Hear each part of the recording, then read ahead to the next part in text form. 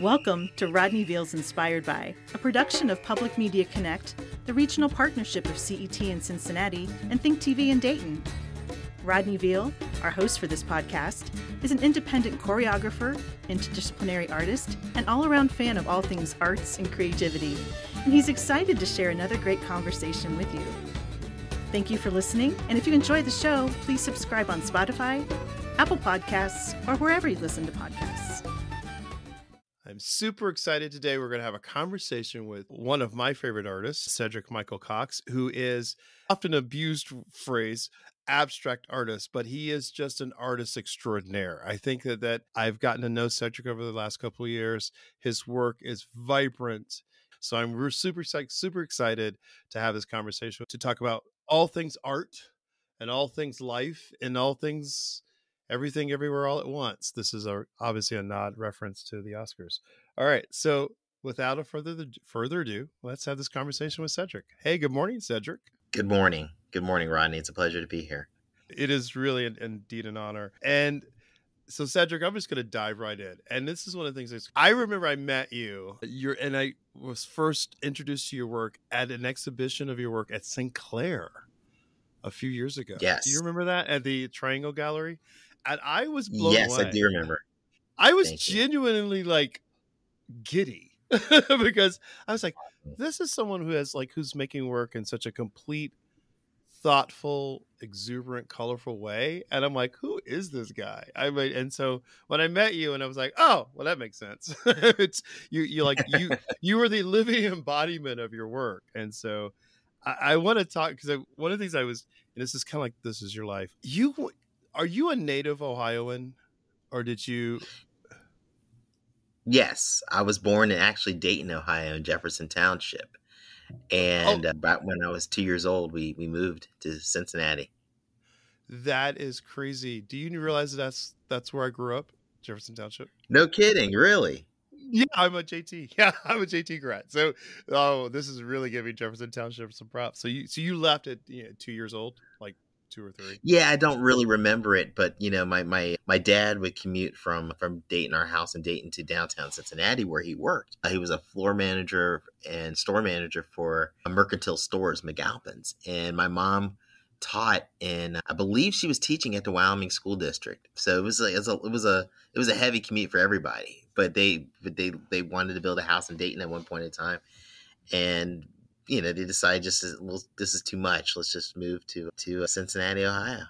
And that's where my dad is from. That's so crazy. We have this connection, and because I was looking at your CV and the fact that you went to DAP, which is the University of Cincinnati. So I'm kind of curious, because DAP is not really known for being about the fine arts. So was there a goal? Why did you go with DAP? I mean, as opposed to let me go to the traditional route of painting technique with a bachelor's.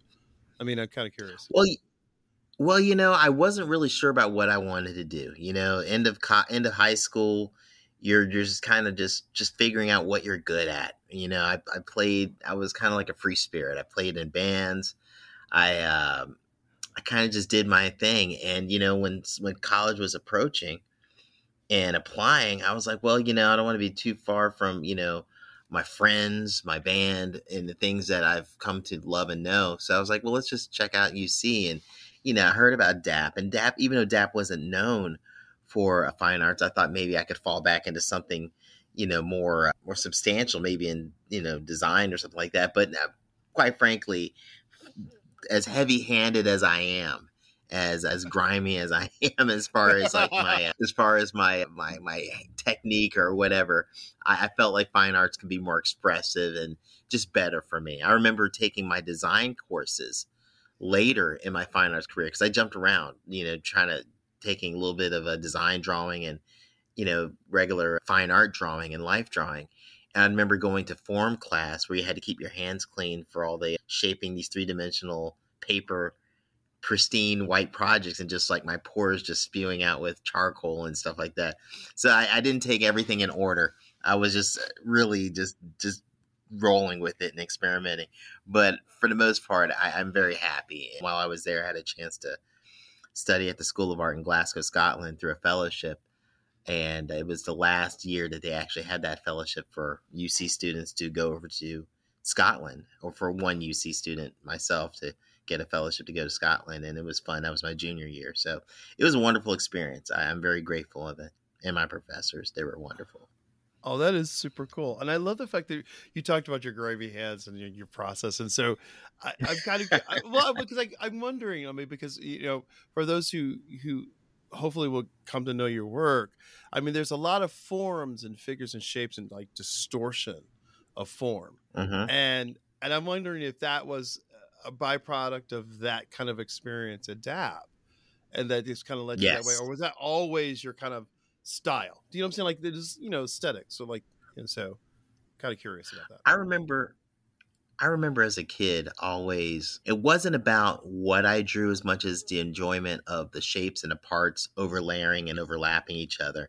I remember when I would draw maybe comic book heroes or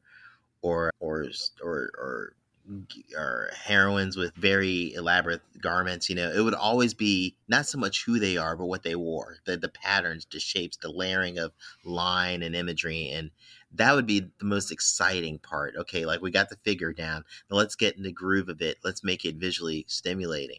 And I always remember there wasn't really a contrast between foreground and background. Everything was filled to the page. There wasn't really like what would you call it? In music, you would call it a crescendo of forms, developing, or sounds developing. With me, it was just positive, negative. It was just like really just turn it up to 11 or whatnot. And so, in college, you learn to be subtle and somewhat in some ways, but I think that all over compositional climax of energy is just something that naturally happened, whether it's nervous energy of me writing down my favorite band's names and logos on my textbook in the high school, and just having the whole entire thing filled, to where you could not see the brown paper, to where, going to art history and seeing other artists do the same thing. But of course, in a museum-esque, extravagant way, you see like there's a place for guys like us, these geometric configuration of forms, all over compositional climax. I remember when I started hearing these terms like all over compositional climax and it referring to Jackson Pollock, I started like realizing, okay, that's my language. That's the definition of what I'm trying to do. And I'm already speaking that about myself even before I was really making work like that, because I felt like, if I'm going to do this, I got to think about how it relates verbally to the public and how it relates. I don't want to, I'll say marketing. I'm branding myself. How am I going to make this art thing work when this college thing is over? So you start identifying yourself with art history and that magic and the heroes of before you, around you. And that, I guess that's how the style developed. We all have our tendencies of how we create based upon how we are mark making. And I think a lot of the work we do is based around our ability, but at the same time, it's based around what we love and how we can expand our ability and match it with what we love and our aspirations. And that becomes our aesthetic. I was thinking about that. Like there were a couple of articles I pulled up and you talked about, and you said it, you talked about influences. Who were your artistic influences? I mean, I see them and it was like, and as soon as I saw it written down on paper, I was like, oh, yeah, that's it. But I think you talk about it, like who are your influences and why these were so important to you, these people? Well, it was Lionel Freininger was an artist from New York who was kind of like that fragmentation of form, kind of cubist, post-cubist kind of vibe to their work. Growing up, Aaron Douglas as African-American artist, identifying with learning about other African-American artists in art history class made a big difference. John Biggers, Charles White, and of course, you have, your Terrence Corbins, who later became my professor in advanced drawing.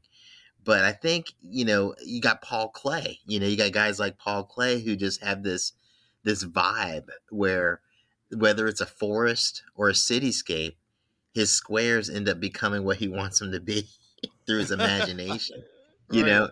and it is just, It's just like, it's like it could be a cityscape, it could be a forest. It's what he says it's going to be. And I love that freedom and that playfulness. And also the guy who fought in World War I with him, Franz Marc, or Mark Franz, I always mix him up. But, Juan Gris, that colorful cubist.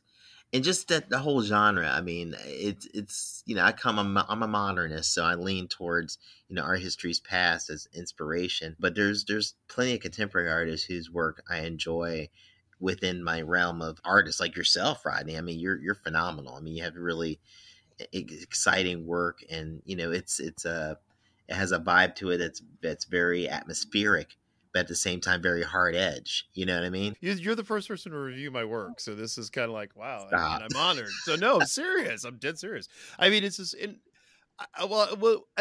and when you say these things, you talk about the influences in Aaron Douglas, and and you talk about other African American artists.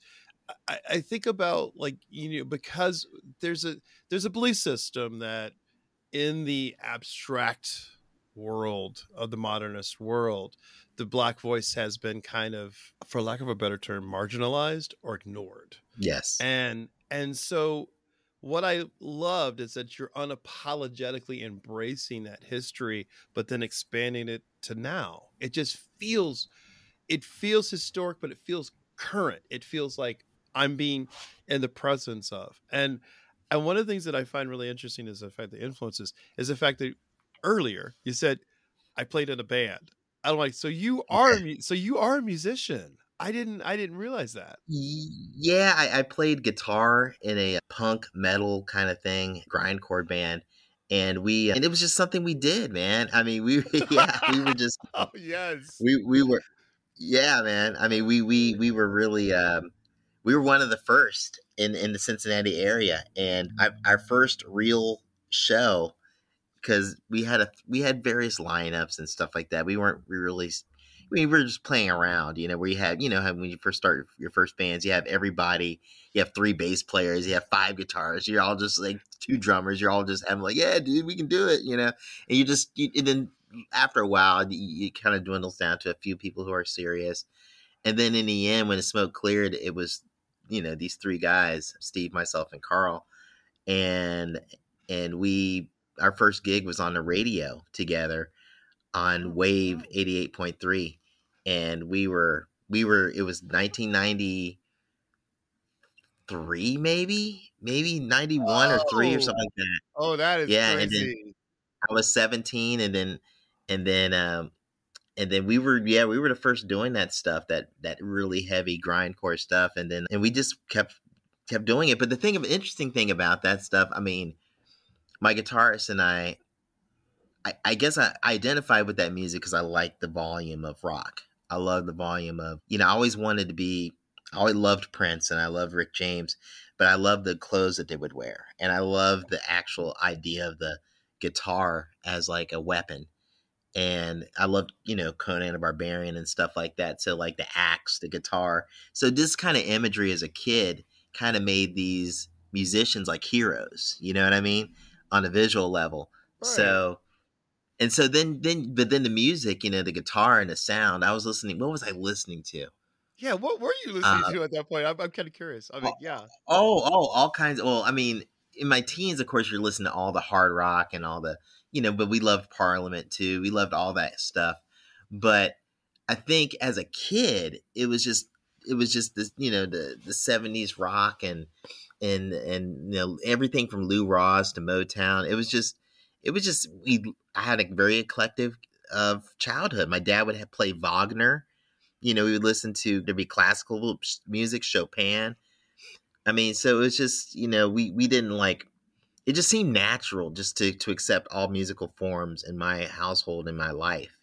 So there wasn't any lines of division. So when I would see people, whether it be on MTV or listen to something, it would just intrigue me. Okay, what were they doing? Why did they decide to sing it like this? It's exciting. It's fun. I just love my generation and what we created. But the thing, back to the band, and I swore I would not talk about the band so much and give them shine like that, because I'm no longer with the guys, but we would play these riffs over and over again and have these long songs that were so fast and frenzy, but we would play these riffs as if we wouldn't want the people to forget each riff because we would never play it again throughout that one composition. So we'd play it like 8 times. I mean, it was just like nuts. It was sick. But but the thing about it is, it was like that all over compositional climax thing I was talking about. It was Exactly. So about like it's a part of overkill of that. imagery. Yeah. Yeah, it was just like Like just like fill it up, fill up the picture plane, fill it up, fill repeat. up. You're not repetitive, but you're just filling it up. There's no empty space. There's no void. I mean, and that's There you gosh, you got it. No and the thing crescendo. is, no crescendo, and which is cracking me up because that's like your work. There's no Yeah, there's no void. Like you're, I mean, yeah, that's what, and I think in myself, I always when I first saw your work, I always thought of your work as musical compositions.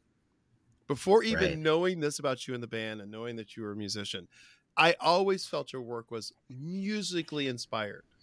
As Yes. like it's like in there, in that sort of compositional framing. And so Mm-hmm. I'm like, oh, now this all makes more sense. I mean, so folks, I mean, I had to tell people you have got to go see Cedric's work. I mean, if you're anyone that's like loves art and your work is out there, and I guarantee you will go, oh yes, you will see this. You will totally see this. So we're going to take a moment for a break, and then we're going to come back and we're going to continue this conversation about music, art, and all things. I'm Christine Ray, Senior Membership Coordinator of Public Media Connect. Thank you for listening to Rodney Veal's Inspired By. This podcast is a production of CET and Think TV, 2 local PBS stations. As PBS stations, the work we do online, on air, and in the community is supported by listeners like you. If you're enjoying the show and would like to support our work, please consider becoming a member of cetconnect.org or thinktv.org. Plus, when you sign up to donate at least $5 a month, you'll get access to special members-only streaming videos on the PBS app through Passport. Learn more at cetconnect.org or thinktv.org. Thanks for listening, and back to the show. So Cedric, one of the things is in digging is the fact that it's the breadth of your work. I mean, it's like, and you've been at this for almost 2.5 decades, which is amazing. Right. So you have this Thank you. massive volume of work, but also too, you've worked in different ways. And so I was looking at the mural work that you've done, but I want to specifically talk about the work you did with the Black Lives Matter movement, because there was some really, that was an interesting time frame, 2020. Yes. So let's talk about that. Right. Yeah. It was a big time. I mean, I felt like, I don't know, I guess to describe it, the feeling that I was feeling about it, we're in the middle of COVID, but it was the summertime, and we'll just take it all the way back to COVID. I knew this thing was going down, this plague, if you will. I hate to put it frankly. I mean, I was it listening. Was a plague. Yeah, it was. I mean, so going to listen to NPR every day, for some reason, just listening to it every day, which I wouldn't normally do. I started listening day by day, this thing spreading and spreading and spreading. And then finally it came here. The next thing you know, and this is like November of 2019. And then next thing you know, I get this opportunity to do these 64 paintings for Children's Hospital. And that ended up happening in early January of 2020.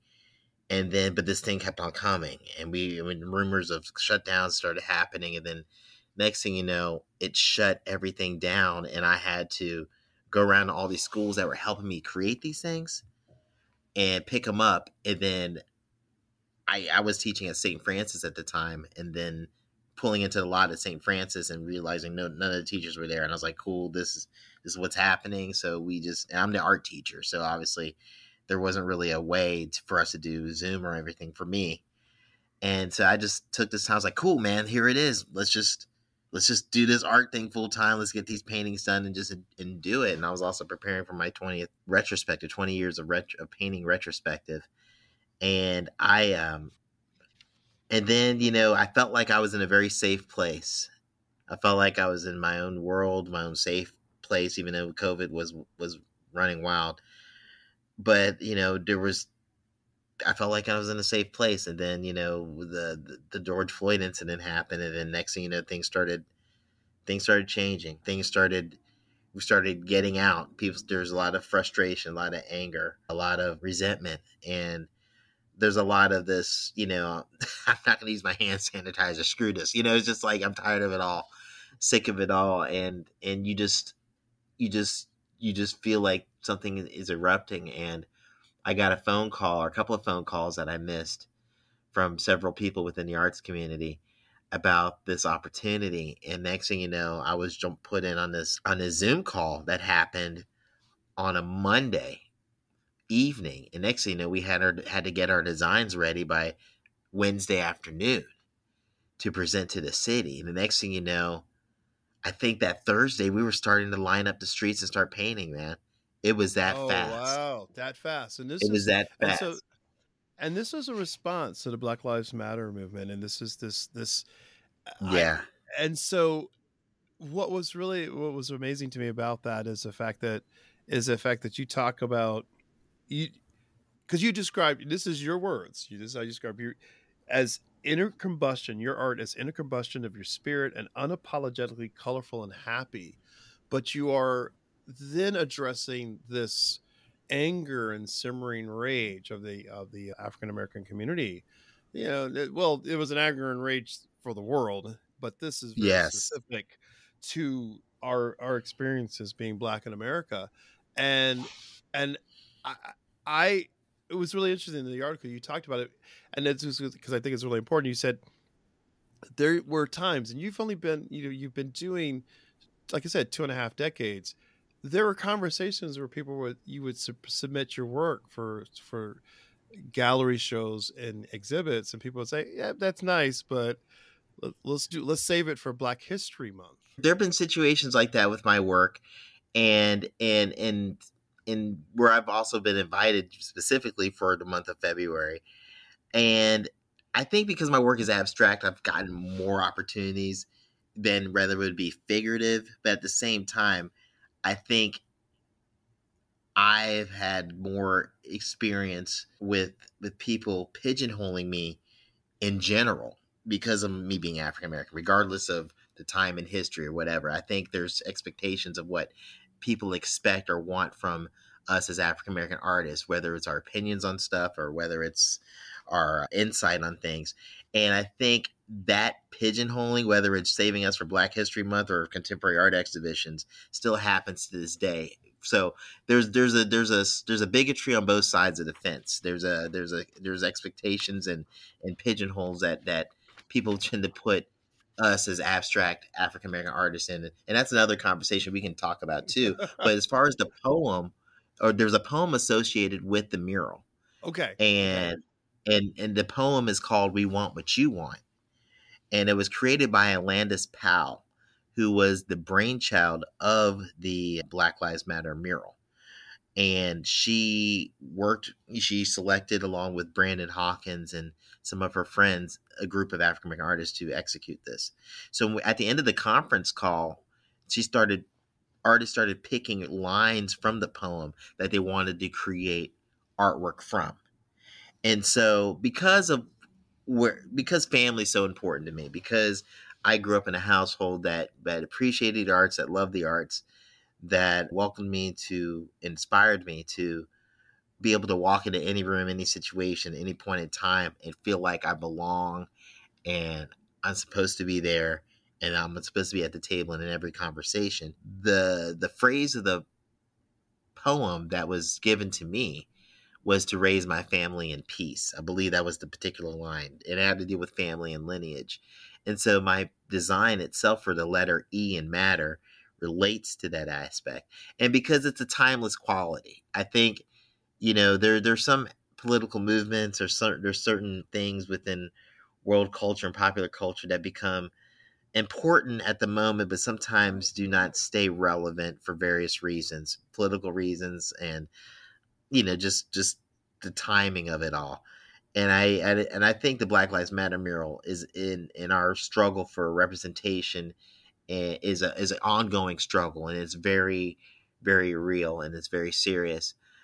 But there's also a sense of trying to get the others, the other population, the majority, the some people refer to as the dominant culture or whatever, to try to get them to understand and empathize, and to where there's a point where you can discuss the problem, but there's a point where there's a solution, and finding that solution comes through terms like family, love, and understanding. And so I was very happy that I was able to take that line from the poem, or it was given to me. I can't remember which way it happened, Right. Okay. but it worked.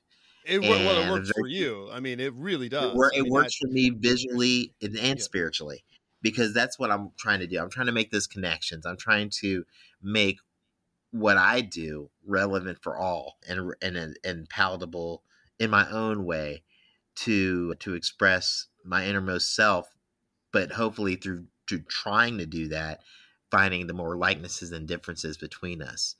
But yeah, it's an ongoing struggle. I believe that you talked about earlier on how sometimes the African American abstract voice is not recognized or respected. And we have been making abstract art since the dawn of time, since the dawn of abstraction. Romare Bearden was an abstract painter before he became the photo collage artist. Exactly. And a lot of people don't know that. And you got Norman Lewis and all these artists who were around during the abstract expressionist movement. But when we would be making art in that genre or in that style, it would be considered amateur or primitive or whatever. And Or it was not just up, this, or not to the level, not which is not to the common. level. And it was just Right. biased. And that, I mean, it's a similar track within dance. I mean, I came up through the classical arts. I came up through classical ballet. I mean, that was Mhm. that was my jam. But every time I Yes. would say I was a dancer, the first thing they would ask, "Oh, modern," because there's a bias Yeah. against the black body moving through space. I mean, I'm Mm. built a little bit like a linebacker, so I'm a thicker guy, but it doesn't preclude a line. It doesn't preclude an ability for rhythmic movement and shape making, which I love. I think Mhm. that's why I respond so well to your work. When I see your work, I go, "Oh, this is my world." I'm trying to do the shapes. I'm literally Right I on. stand in front of your paintings and I start moving. And Right so, on. Yeah. but that bias is universal. These kind of like, Yes. okay, these are very arbitrary decisions.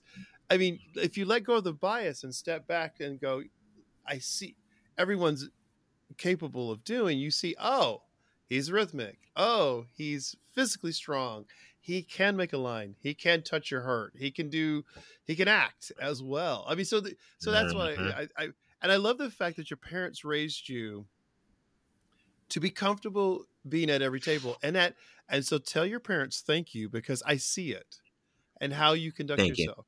It comes through. It comes through loud and clear. And so I just fell in love with it. It's just the fact that this kind of, you recognize that these things have occurred, but you've never let them be an inhibition to moving forward. And Right. so I want to give you props for that one, sir. Thank you, And and thank you. I mean, thank you, and likewise to you. I mean, if you're gonna be, in this game a long time, you're gonna understand that adversity comes from all different shapes and sizes and colors, and different time periods, and you're gonna get it for, because of who you are and what you are, and it's just the way it is. But it's almost kind of like you can use it to your advantage, because all eyes are on you anyway. right. And if you exceed past even your own expectations, you can rule the world, you know? I love that. And one of the things that is that you talk about that, and I've been very lucky, and this is to the audience, is that to be in group shows with Cedric, um and also to have worked in other collaborations at the West Side Library in Dayton, Ohio, which you Mm. have an opportunity to see your work publicly. That's the other thing about this is that you have this really robust career, that's work that's being sold plus work that's being commissioned.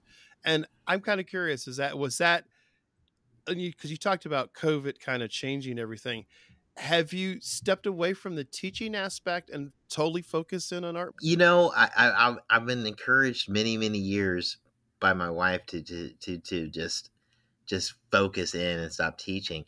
And so what ended up happening when I think I came back to school for 1 year after COVID, and it was just tough. It was just tough taking temperatures and all that stuff, and it just showing up early. It was just. I mean, it's all about safety and precautions and caring and devotion, and it wasn't just taking temperatures. I mean, there was a lot of formal things that were starting to just burn me out. But I think what it was the fact that I was teaching a curriculum that wasn't based around my work. You know what I mean? I know it sounds very, egotistical, but I like going in to these schools as a guest artist and being able to teach them about me and what I do and what I love, and trying to see what we can create together that is inspired by what I normally do in the studio, but taking it another step further because they'll be working with me. Even though I could have done that at St. Francis and other schools in the full-time realm, it's just exciting. Those short-term residencies and opportunities, whether it's I'm going to start teaching at a teens art class for the Kennedy Heights Art Center. And so I think those opportunities are what I want to gravitate to, because you're allowed to free yourself to do your own work during the day, but at the same time you're really honing in on individuals that have a divine interest in the visual arts. And I think that's what I'm gearing towards, making sure that I'm surrounding myself with like-minded youth that would want to execute and make magic happen. Oh, I love that. I think that's really cool, and that's part of the reason why I still teach. I mean, it's just Yeah. that there's something about that energy, to being Mm-hmm. with that youthful energy, that willingness to be open to, Yes. as you call it, the divine. I think it is the divine. I think there's a spiritual Yes. capacity to art making, and it comes through in your work, and I hope it comes through mine. I mean, I Yes, it does. try. I really have, as I tell my parents all the time, I've made this a 24/7 proposition. And so, I think it's really kind of fun to me. It's really amazing. Your parents, they sound exactly like my parents. Like, were they like, Yes. are they one and the same? When I tell my parents that I was a visual artist, and all of a sudden I'm going to be a ballet dancer, they were just like, they kind of just went, okay, if that's what you want to Yes. do. And so they didn't see it as odd. And I mean, Mm. I think that's important. So what would you tell parents whose children are starting to show that creative spark, that openness to, as we call it, the divine?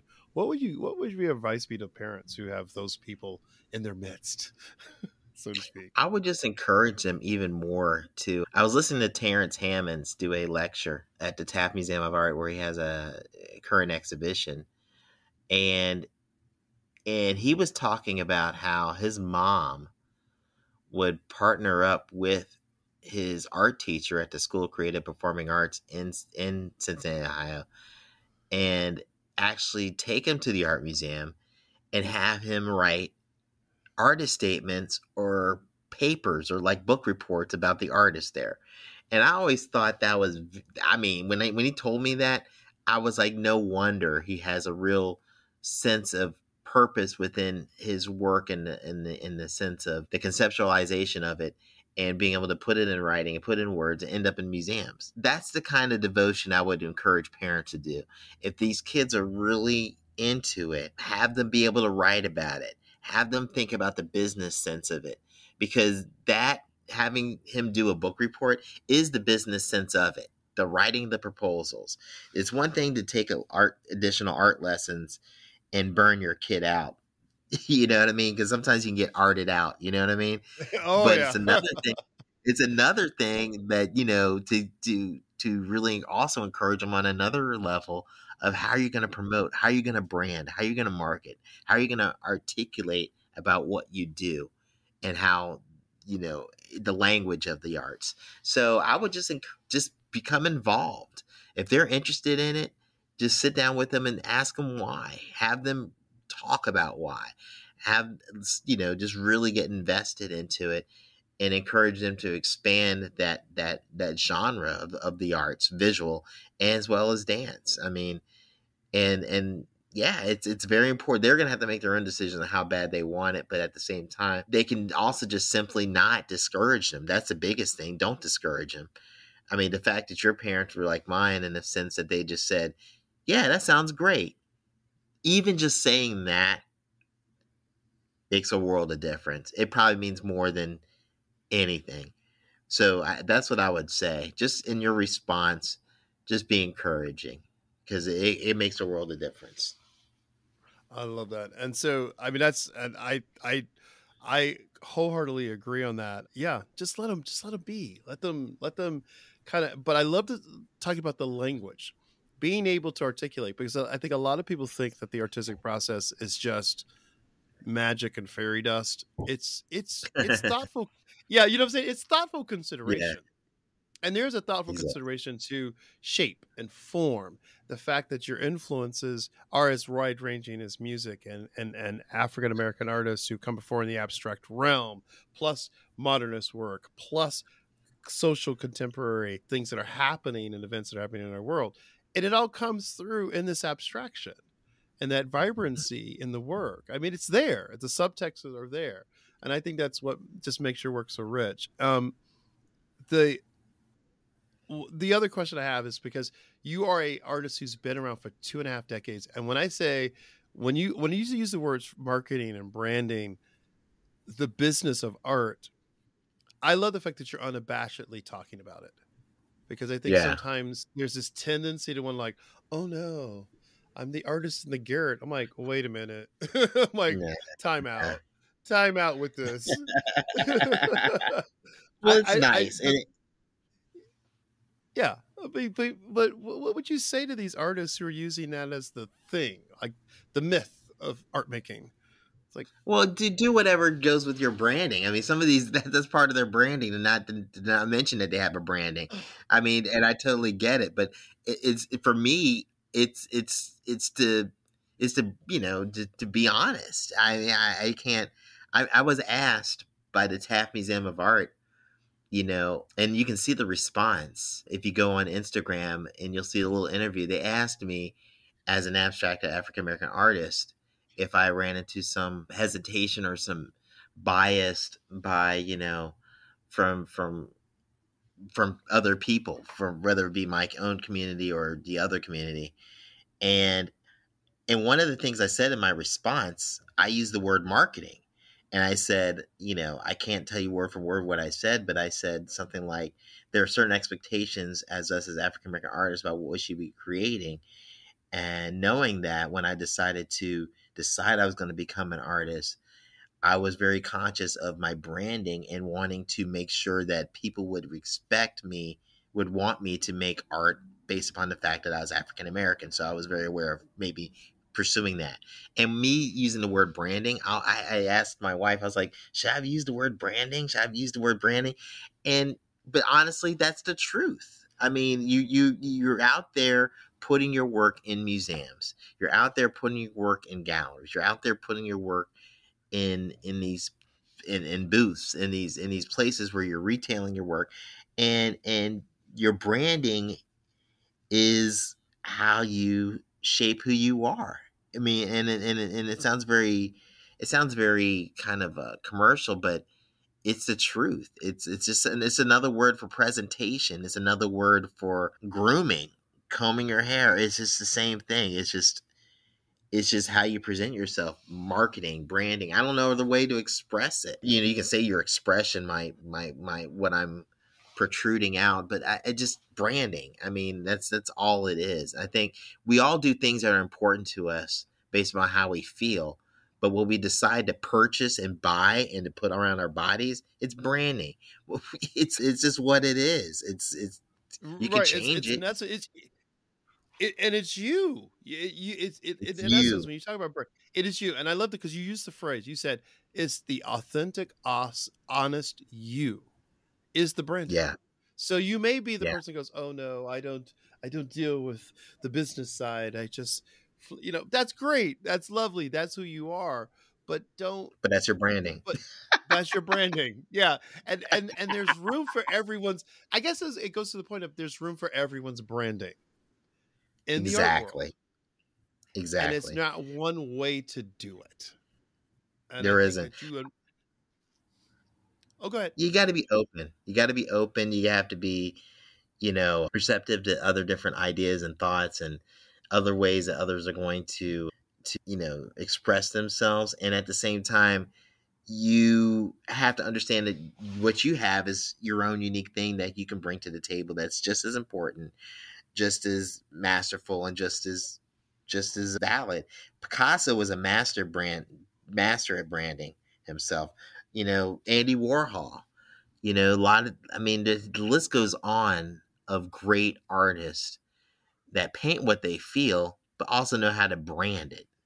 And then one thing my professor said, he goes, when art's in the studio, it's in the studio. When it leaves the studio, it's a business. That's it. That was Terrence Corbin. He was also the professor of Kevin Harris, a friend of ours. And, Oh yes. Oh, I'm a fan of Kevin. So, yeah, great guy. And so that's it. That's ultimately that's the essence of it. It is a business. It's like dance. It's like I may be in the classical arts, but it's an industry. It's a business. I have to show up prepared to do brise volee. I have to show up being able to lift a girl and partner a girl in a tutu. That's the business. Exactly. As soon as you drop her, you're not dancing. You're not partnering anyway. Let's put it that way. You're not partying if you drop her. So you got to be prepared for it. I love it. I absolutely love it. So, Cedric, this has been awesome.